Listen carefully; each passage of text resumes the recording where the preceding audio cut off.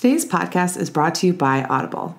Get a free audiobook download and a 30-day free trial at www.audibletrial.com/historyfangirl.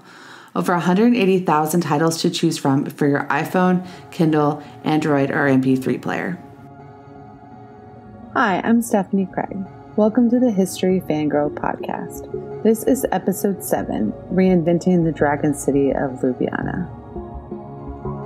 This past summer, I spent 6 weeks backpacking around the former Yugoslavia, exploring communist monuments, old Roman palaces, and Ottoman bridges. But when I got to Ljubljana, everything was different. Arriving there was like stepping into a dream. The architecture of Ljubljana, from sleepy bridges to delightful city squares to romantic churches, comes together so perfectly thanks to the work of one of the world's most underappreciated architectural geniuses, Jože Plečnik. How did one man, at the beginning of the 20th century, come to turn this ancient yet obscure city into one of the most beautiful in Europe? And why is this perfect city one that almost no one outside of Slovenia has heard of? My guest today is Dr. Noah Charney, an author and professor of art criminology. He's known primarily for his international best-selling novel, The Art Thief, and modern classics like The Art of Forgery and Stealing the Mystic Lamb. But his love for his adopted home Slovenia propelled him to write 2 new books, Eternal Architect and Slovenology, both of which touch on Plečnik's genius. At the end of this episode, find out how to enter this week's contest. My guest today is Dr. Noah Charney, author of 2 recent books. So he is a professor of art history. He specializes in art crimes, which is incredibly interesting. I delved a little bit into your podcast on art crimes, which was amazing.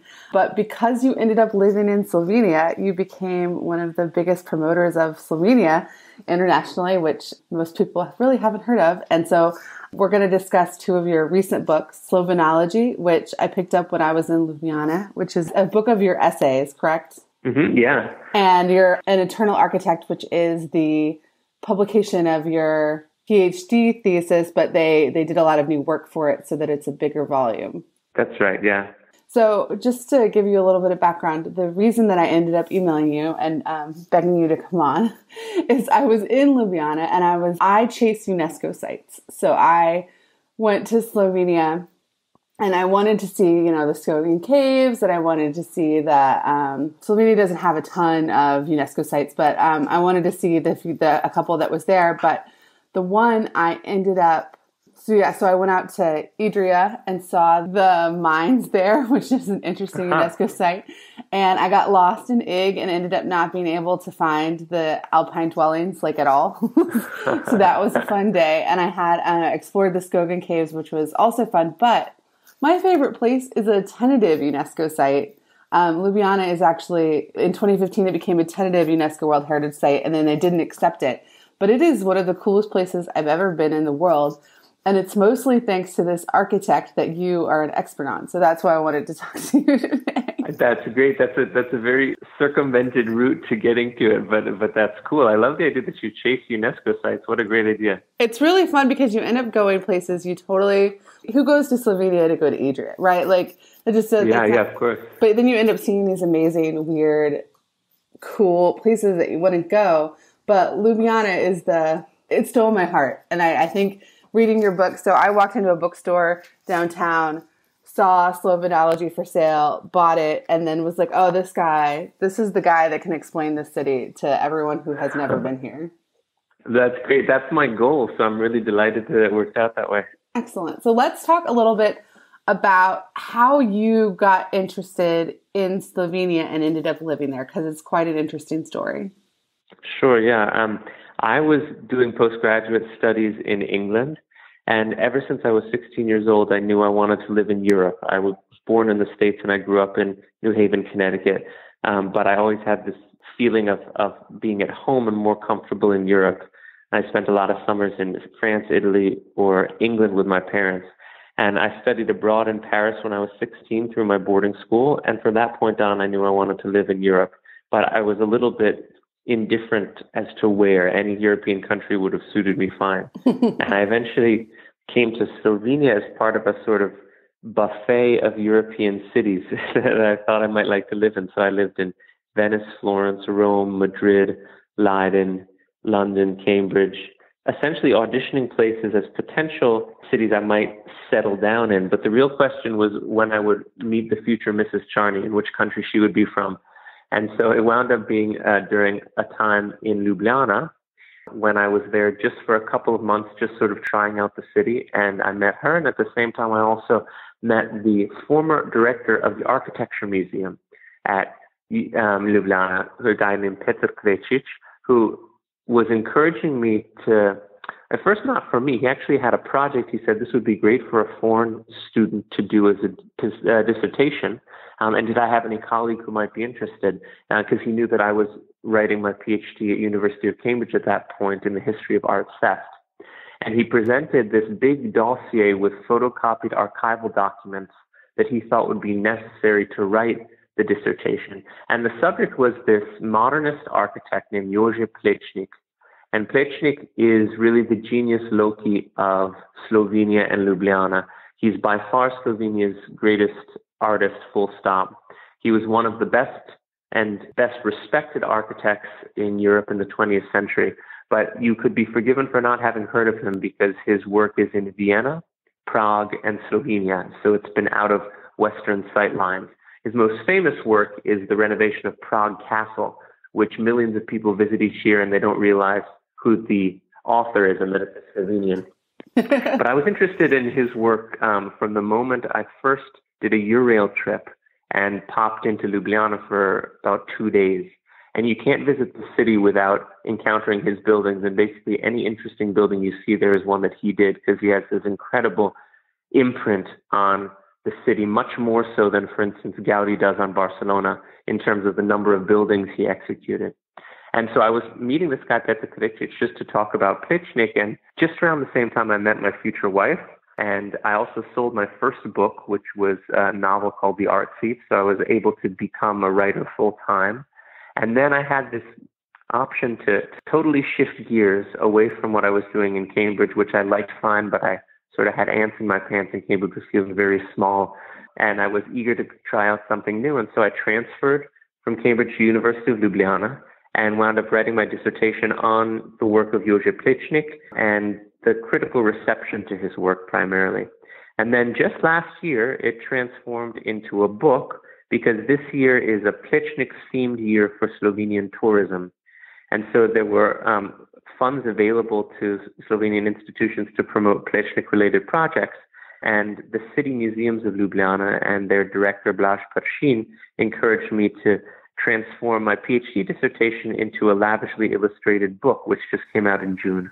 It's beautiful. It's like one of those books. I travel full time, so I don't buy a lot of books because where am I going to put them? And when I go back to Bulgaria, my apartment is very small. So I have like a pile of books, but mostly books are on my Kindle. But the book is so beautiful. I like had to own it. Like it's a gorgeous. Oh, that's nice of you to say. I was totally impressed with the design too. I can take no credit for it, but there's a guy named Domen Fras who's a professor of graphic design here, and he designed it beautifully. And then a colleague, Mateusz Paternoster, took thousands of photographs, especially for the book, and also to fill out the archives at the city museums of Ljubljana to make sure that they were sufficiently complete. And he did such a good job, they actually mounted an exhibition of his photographs of Plečnik buildings in Tivoli, the big park in the center of Ljubljana. Oh, wow. So I was totally delighted to see the design as well, and can take no credit for it, but I'm glad you liked it. Yeah, it's fantastic. So let's talk a little bit about Ljubljana, because I have a feeling that a lot of people listening to this podcast episode have heard of some of the other places that we've done. So we did the Roman Forum, and we did Mycenae in Greece and Petra. And I have a feeling a lot of them have not heard of Ljubljana. So why don't you tell us a little bit about the history of the city? Sure. Ljubljana began as the ancient Roman settlement called Emona, which was on the trade route between the Black Sea, around where you live now, and the Roman Empire, passing through places like Venice and Aquileia. So it was a major trade center, and then it was part of the Habsburg Empire for many centuries. And it's a very beautiful city that I think most people are surprised how much it reminds them of Zurich. It feels very well-to-do. It doesn't look anything like the socialist bloc architecture that people associate with ex-Yugoslavia. It's very Middle European. It's lumped together with Eastern Europe, but in fact, the entirety of the country of Slovenia is west of Vienna. And Vienna is the poster child for Middle Europeans, so we're actually all west of that. And there's a real mixture of Italian, Yugoslav, and Austrian culture in it. It's very beautiful. It has a very cohesive center to it. In the last few years, it's been really nicely done up by the mayor to be extremely tourist friendly. I think I read it has the largest pedestrian-only percentage of any city in Europe. And it's incredibly clean and user-friendly.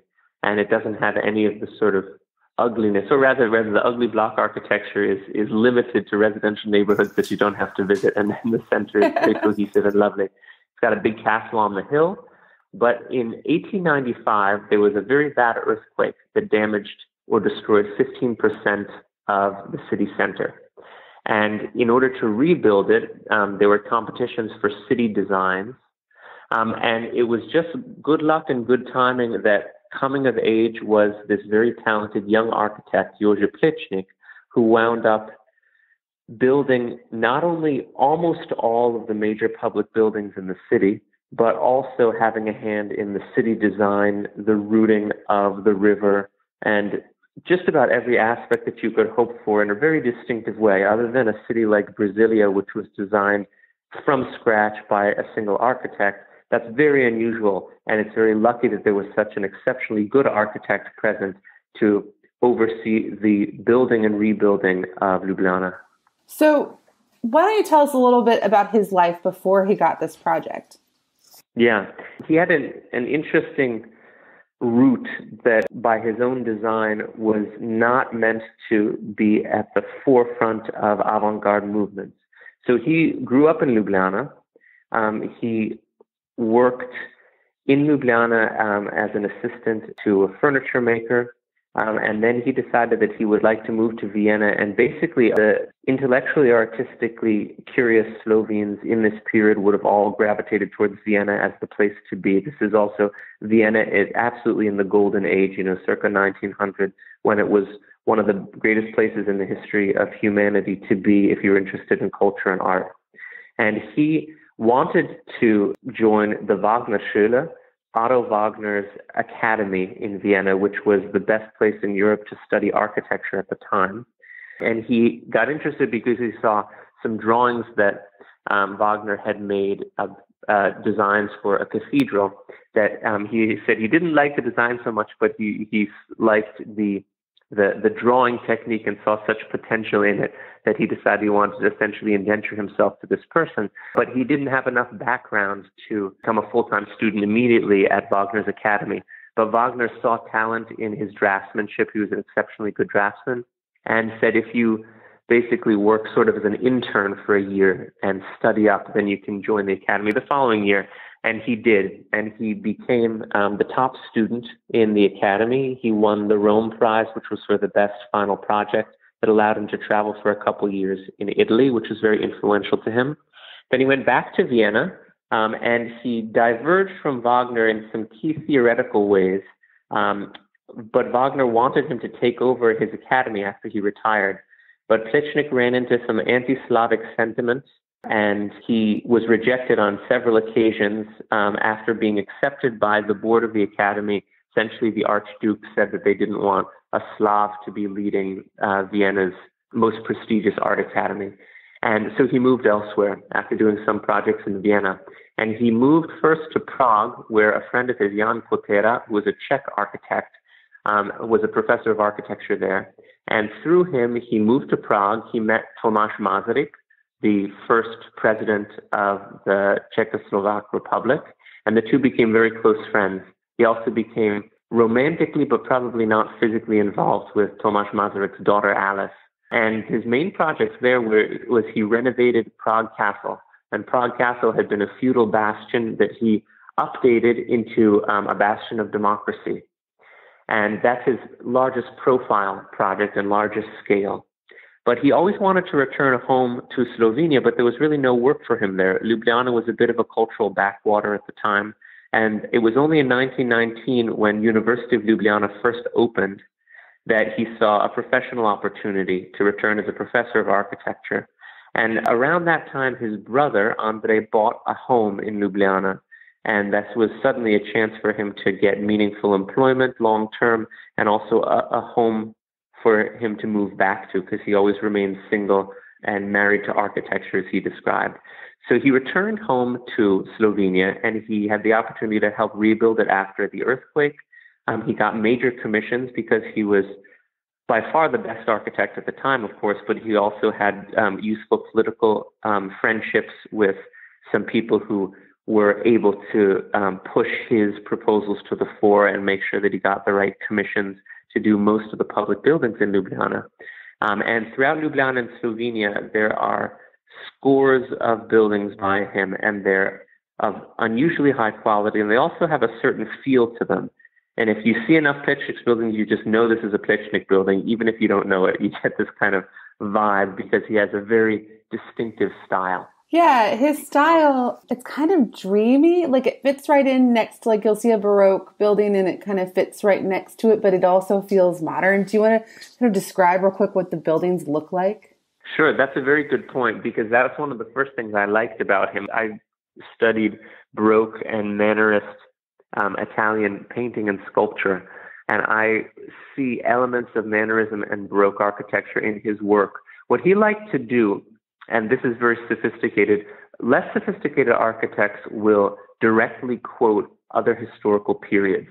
For instance, the earliest American architects in the 18th century, who were never actually trained as architects, but the people who built the White House and who built Independence Hall in Philadelphia, they essentially used Vitruvius's books on architecture for direct inspiration. So that they would see a Corinthian column capital in Vitruvius, and they would say, okay, we're going to stick one of those on in front of the White House. That's the more cut and paste version of architecture and referencing historical periods. But Plečnik, on the other hand, liked to create the vibe, or the German word is Stimmung, which doesn't have a really good translation, so I just wind up using it. The Stimmung, the atmosphere or vibe of different periods, without directly quoting it.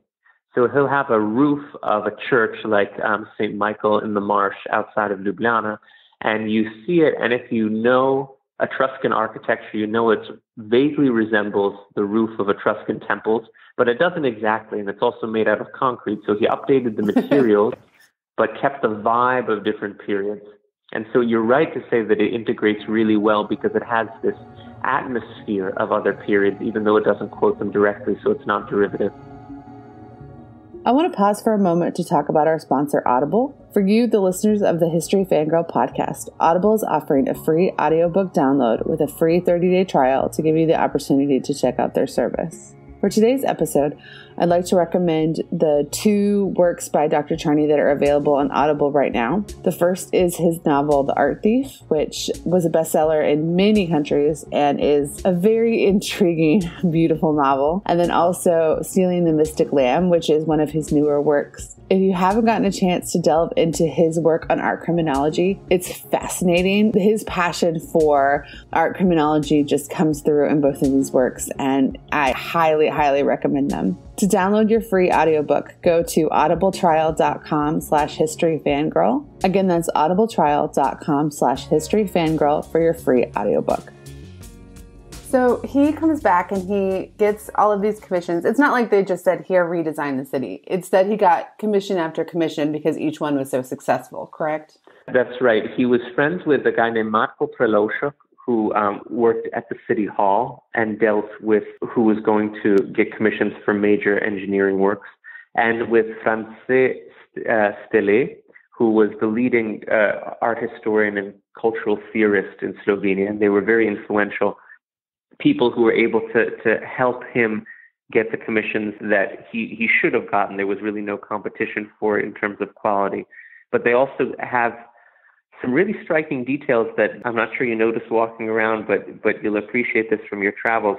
Architectural historian many years back sort of did a double take and noticed that in the city of Ljubljana, each of the public structures that would have been in a Greek polis, an ancient Greek town, was built by Plečnik. There was a theater, there was an acropolis, there was a stadium, there was a marketplace, there was a meeting place. Each of it's like a checklist. And this is not something that Plečnik could have planned, but it's just this funny coincidence because he'd mentioned that he'd like to transform Ljubljana into a new Athens, into a beautiful cultured place.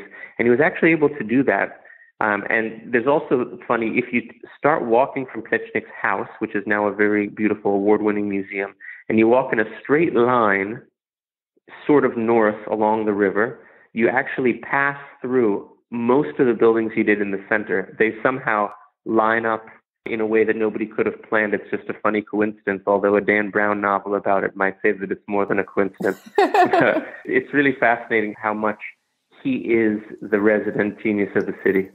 So let's talk about some of the individual structures that people might have seen in like a postcard. So you have the bridge that's incredibly interesting because it's 3 bridges in one bridge. And I just found that to be like one of the most interesting structures I've ever seen. But it's beautiful, but it drove me crazy because I couldn't get a picture of it the way that I wanted to because it's not... Just explain it to people who've never seen it. Sure. Yeah. One of the main designs he did was a reshaping of the main central square of the city, Prešernovtrg, and he replaced a wooden bridge that was spanning the river with what's called the triple bridge, which is in fact 3 bridges, each designed loosely based on the Rialto in Venice, but they're all set at slightly different angles. One of them is pedestrian designed. 2 of them are for traffic, for bicycles and cars, but the idea is that each is one way, and then there's the pedestrian sides to keep pedestrians safe. And it is hard to photograph. I think you would need a drone to get a good picture of it. But he did a lot with bridges throughout the city as well as the embankment of the river.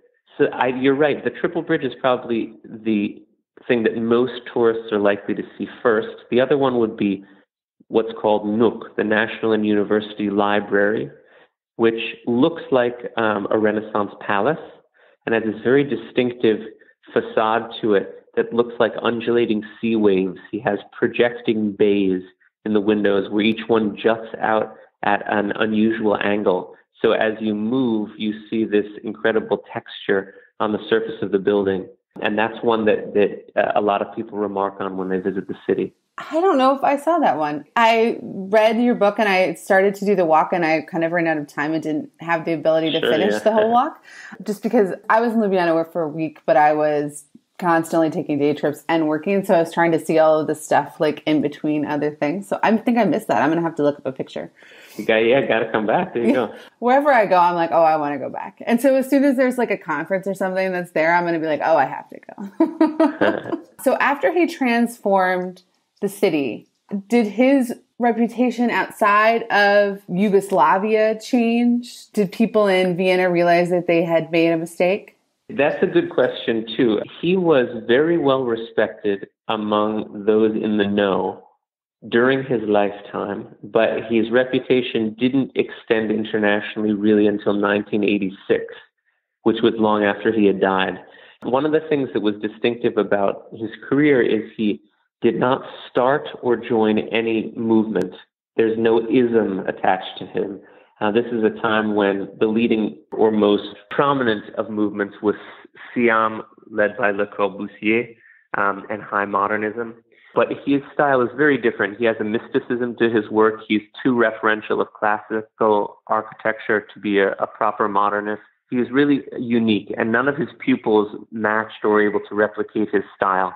And this was on purpose, too. He could have gone to New York or Berlin or Paris and either tried to start a movement or join the existing one, but he didn't. He was working on his own for himself, and the closest parallel, I think, in terms of psychology is maybe Francesco Borromini, 17th century Rome, who was just passionately in love with architecture and every little detail he wanted to design, and he wasn't really paying attention to anything in terms of his profile. Plečnik became really well known only in 1986 beyond the confines of former Yugoslavia, Vienna, and Prague. And that's when at the Centre Pompidou in Paris, there was a major retrospective about his work that was really the first one to introduce him to people who hadn't physically been to Slovenia, Vienna, or Prague. And since most of his work was in Slovenia, which was for a long time Yugoslavia, it was out of the sightlines of at least most Western critics. So he's always been the darling of architectural historians and those in the know, but it's only relatively recently that he's gotten the international credit he deserves. I feel like that's changing just because Slovenia is now I read a lot of travel blogs and travel websites because, obviously I want to see where other people are going to see if I want to go there too. Even though you don't really hear him referenced specifically, everyone talks about how beautiful Ljubljana is, and it's because, it's not only because, but it is in large part because of his work. Yeah, it's true. I think it's funny because there's just about every magazine or newspaper has had some article calling Slovenia and Ljubljana a hidden gem. And it's been called a hidden gem so many times in so many organs that you have to imagine it's not hidden anymore. But it's true. I think he is getting the credit he deserves now. And during his lifetime, he was made an honorary member of the Royal Society of Architects in England. So he was getting credit in the right circles, but he didn't get the popular attention until relatively recently. So Ljubljana is a city of dragons, and the most famous iconic spot in the city that isn't by him is the Dragon Bridge. That predates his work, correct? That's right. It actually overlaps with his work, but it's not one of his. It's an Art Deco period or Secessionist period bridge with four corners capped with very dramatic bronze statues of dragons, and that is what most tourists remember when they think of the city. But it brings up a really good question because I've been asked this many times because I also do some consulting for Slovenian Ljubljana tourism. And the city has a sort of nice problem in that everybody who comes thinks of it very positively, but it doesn't have a single iconic monument that helps fix it in people's memory, the way Barcelona has Sagrada Familia or Berlin has the Brandenburg Gate. Or Pisa has the Leaning Tower. And as a result, people have a sort of general positive impression, but it doesn't feel iconic. And when they talk about, advertising to tourists, they're looking for what to show people. And it's not obvious what you show them here. So the Dragon Bridge is probably the thing that people most associate, but there is not a single Plečnik structure that was built that embodies that icon. There's one that should have been built but wasn't, that could have become the icon of the city, and that's something that I write about in the book. And I guess they could still build it if they wanted to. It's still missing that single dot on the I that would help fix it in the popular and touristic imagination. So for me, I would say probably when I think of my time there, I think of the Dragon Bridge. I think of standing in the square, looking at the Triple Bridge and looking at that beautiful pink church. And I can't think of the name of it off the top of my head. So what's the name of that church?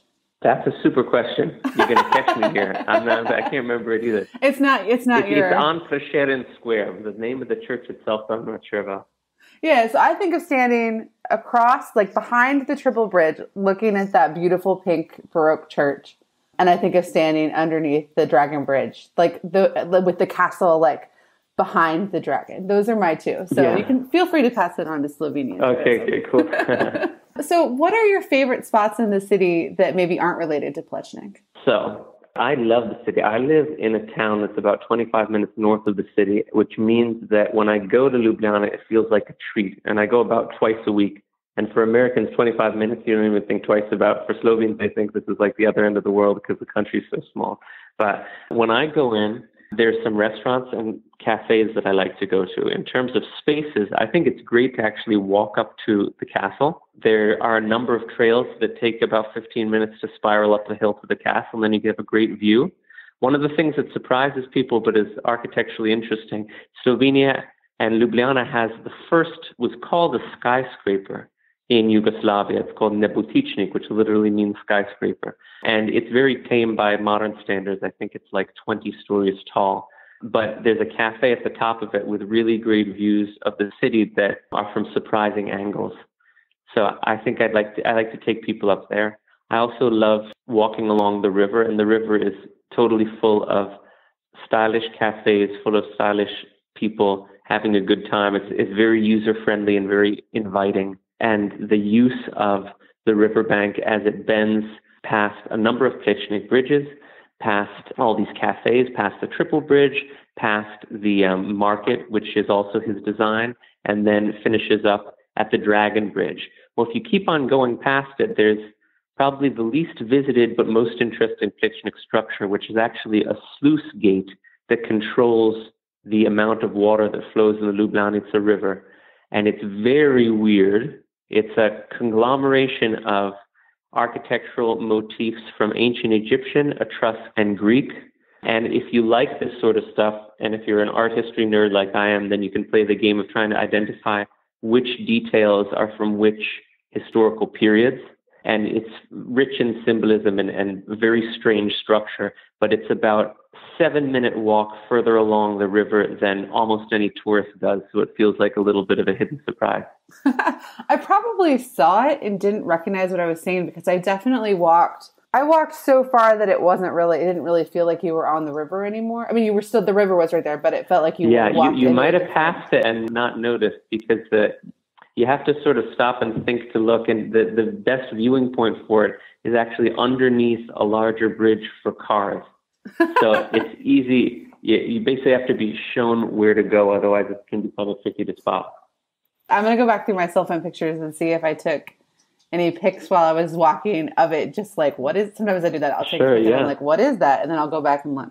And I'll have links in the show notes to the blog post on my website where I'm going to post a bunch of these pictures from my trip so people can see some of these beautiful places, and also links to your book. Do you want to talk real quick about the 2 books? Anything that we missed that you want people to know? Sure. Yeah, we talked mostly about Eternal Architect, which is the book on the life and art of Jože Plečnik. But at the same time, this June, I came out with a maybe more fun book, if that's the right term, called Slovenology, Living and Traveling in the World's Best Country. And it's a book of essays mixed with travel memoir, mixed with a guide to Slovenia that is about my adventures living here, and also why I quite genuinely think that it's the best place in the world to live, and with some well-considered arguments, and lots of vignettes that are hopefully humorous but insightful about what it's like to be here, that people curious maybe because of the First Lady or having read how it's a great place to visit might be curious to learn more about it in a deep and more personal way than guidebooks would offer. So just for listeners, real quick, I want to point out that on the back of this book is this quote from Bill Murray, which is quite impressive. He says, "I've got the keys to the city of Cleveland, but everyone keeps saying Slovenia is great. I want to go." Yeah, I got to interview him for Esquire magazine many years ago, and he has this random connection with Slovenia because he's one of the 4 investors in a product called Slovenia Vodka, which is a vodka that's made here with Slovenian buckwheat, which is a famous local ingredient. And he's kind of randomly one of the 4 investors because he's friends with someone of Slovenian ancestry who imports Slovenian wine in the U.S. and brought him into this. But as a result, I interviewed him. He's also come to Slovenia to promote the vodka and do a tour. And all things Bill Murray are wonderful and fun. And it was a big treat to be able to get to speak with him because he doesn't usually give interviews anyway. So it felt like a big coup. That's and he amazing. wound up interviewing me more than anything. He was asking me about my love for the Red Sox and what it's like living here. It was very good fun. So you could actually put a link to that Esquire interview if you like. Definitely. The blog as well. Readers should check it out. You write so much, like even just researching what's come out recently. I mean, I was in Slovenia at the end of July. The book that we're talking about right now came out in June. And you come out with stuff all the time. So I'll put a link to that essay, but people should just be on the lookout for your essays because they're always really fun and interesting. Thank you. Very kind. I want to thank you so much for coming on the show. I really appreciate it. It's such an honor. And for blind answering a stranger's crazy email. Oh, no, I'm always delighted. Anything that I can do to promote Slovenia in particular, I'm delighted to, because I get sent on book tours and stuff for my normal books, which are about art history or art crime, but I have a special affection for my adopted homeland. So anytime someone wants to ask me about that, they can have as much time as they like. Well, thank you so much. Thank you. Have a good day. I want to say thank you again to Dr. Noah Charney. My time in Ljubljana would not have been as rich if I hadn't have found Slovenology in one of the city's downtown bookstores. I'm incredibly touched he agreed to share even more about his love of Plečnik for the show. For those who have subscribed to the show already, thank you. If you want more episodes, please subscribe in iTunes or wherever you get your podcasts. And please take a moment to rate and review the show. It helps tremendously with helping others find the podcast. As a quick aside, I know that there are a few typical podcast outlets where we're not available yet. And in the coming weeks, I hope to get on Stitcher. Spotify is going to be a real problem. They don't really accept independent podcasts, so I'm not sure if we'll be up there for a long, long time, hopefully, unless you're listening to Spotify, which we're not quite there yet. Also, on YouTube, I have to take a couple hours and get all of the back episodes uploaded on YouTube, but we will eventually be there on a weekly basis as well. On the YouTube channel too, I do Facebook videos a lot for my Facebook page, and I will typically go ahead and upload them on YouTube as well. So if you want videos of the places that I travel more in real time, for example, last week I put up a video of my trip to Versailles, which I went to Versailles last week. And then I'm going to be putting up videos later this week and next week of my trip to Saint-Emilion in France, which is a gorgeous medieval city that also happens to have some of the most delicious Bordeaux wine in the world. So if you want more up-to-date, real-time stuff, you can check out the YouTube channel or my Facebook page. Yeah, they're both History Fangirl, so check those out. The prize for this week's giveaway is a $20 Amazon gift card. If you'd like to enter this week, follow the link in the show notes to the blog post for this episode on historyfangirl.com. All you have to do to enter is be a newsletter subscriber and leave a comment on the post. Good luck!